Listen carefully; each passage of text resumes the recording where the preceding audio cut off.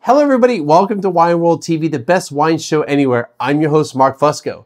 Before we get started, make sure you are smashing that like button and subscribe to the channel. Every like and subscription helps build the channel. Even better, spread the word to your friends about the best wine show anywhere. Please, tell them. Anyway, like my previous episodes, I'll be doing my best with the pronunciations here. I relied on Google Translate to provide them, and I created my own phonetic spellings to help me do my best. I can't even pronounce English. All right, I'll definitely stumble a bit, but it should sound correct.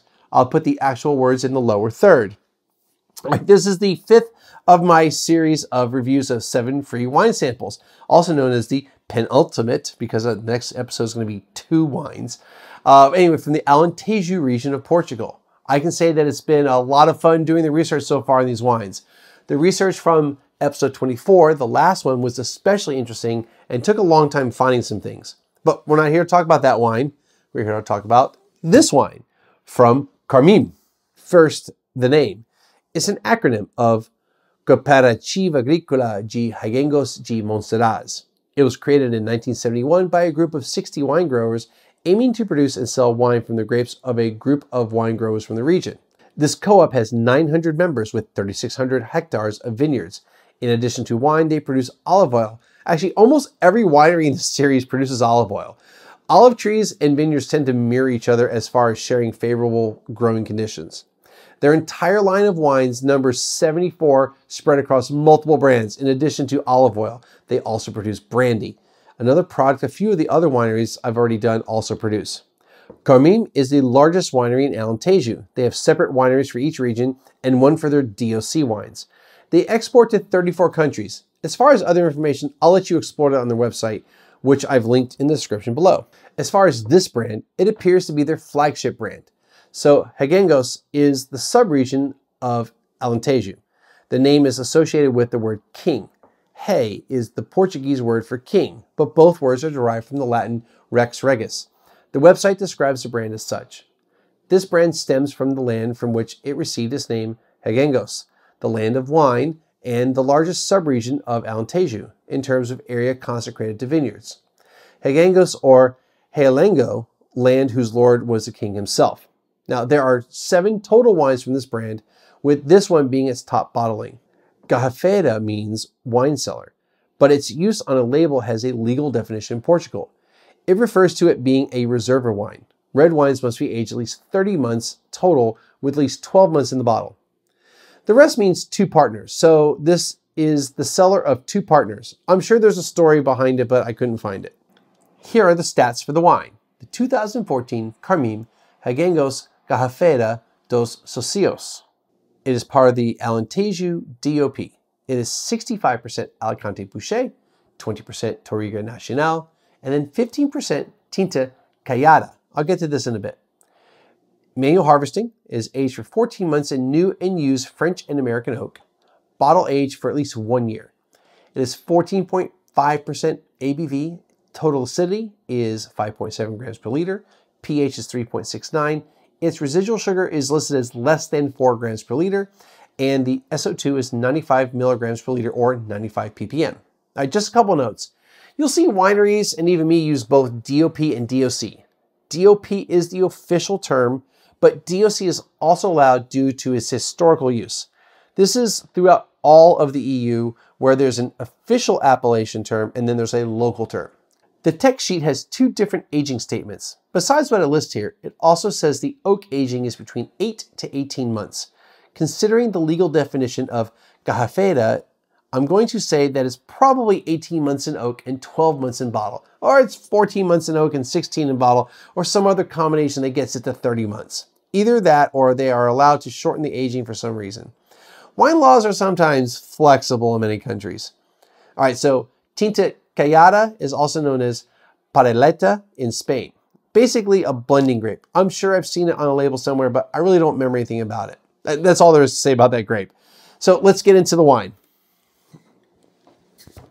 All right. Are you having fun watching me stumble over these Portuguese pronunciations? I'm having fun saying them. I'm starting to sound like a native, right? No, not really. Look at that. It's just getting kind of brown. This is 2014, by the way, right? And you probably can't see it on the video, but it's going to get that reddish brown color to it. All right, remember a couple episodes ago? I didn't have to like tighten it too much, but when you do a little twisting and you try to pull it out, make sure you tighten the needle back up, or else you're going to get like leaking. All right. So yeah, I know I haven't really talked about the color on all the other ones because it's just like, it's like deep ruby and it kind of stays all the way.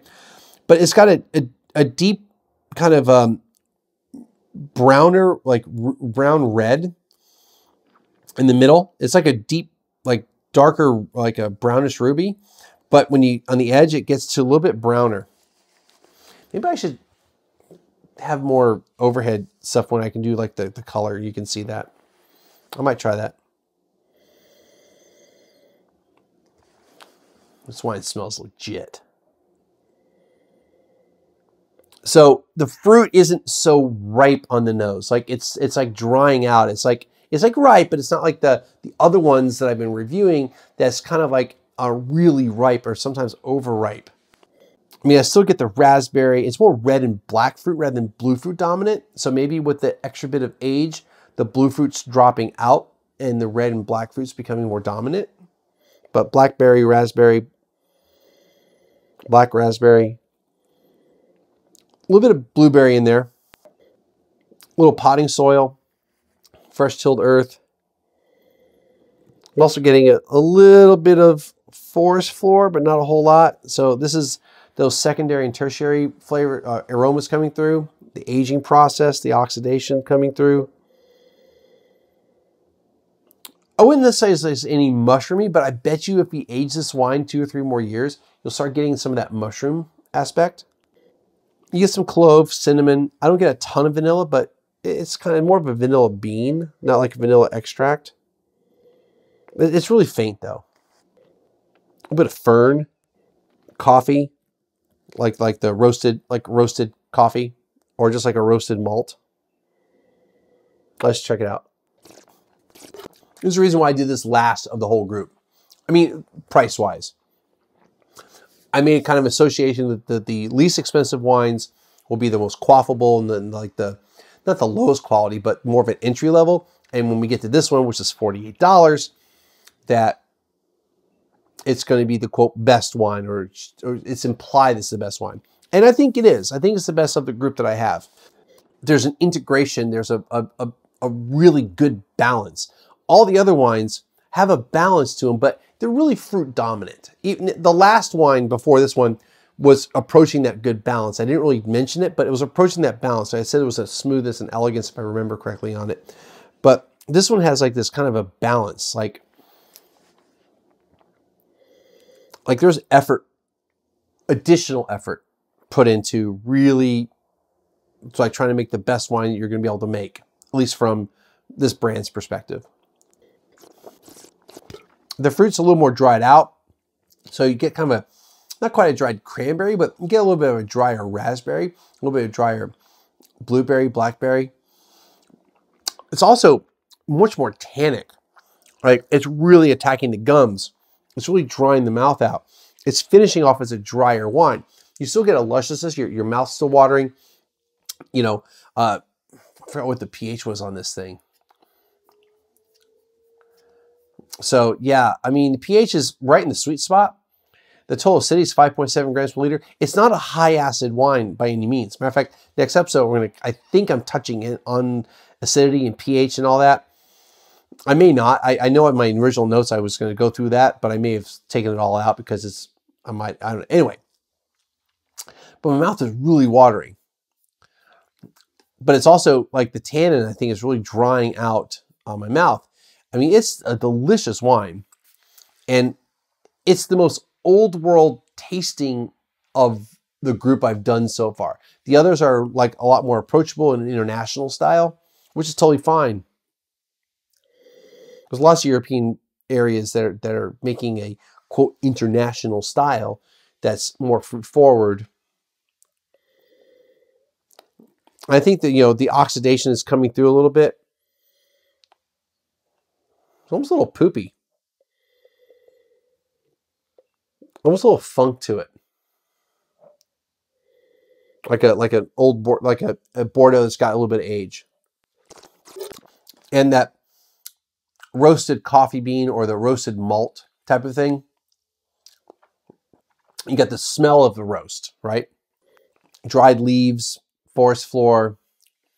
Again, not necessarily mushroom, but I mean, I see it going in that direction pretty soon. I mean, it's a $50, $48 bottle of wine. And it kind of reminds me more of something like you'd get from Bordeaux or something like a Reserva or Grand Reserva Rioja. It's not as dusty as Rioja. It's not as dried out as like dry fruit and all that kind of stuff as Rioja, but this is spectacular wine. Wow. This is something I would bring to tasting group as a bonus wine. Like, hey guys, you got to try this wine. I'll probably end up drinking it because I have all these other wines I would make bonus wines, but yeah, get the wine. Just if you find it. If you can afford $48 or around that price, absolutely get it. All right. So that's today's show. Again, if you enjoy what I'm doing here, make sure you hit that like button and subscribe, and then tell your friends. Until next time, see you later.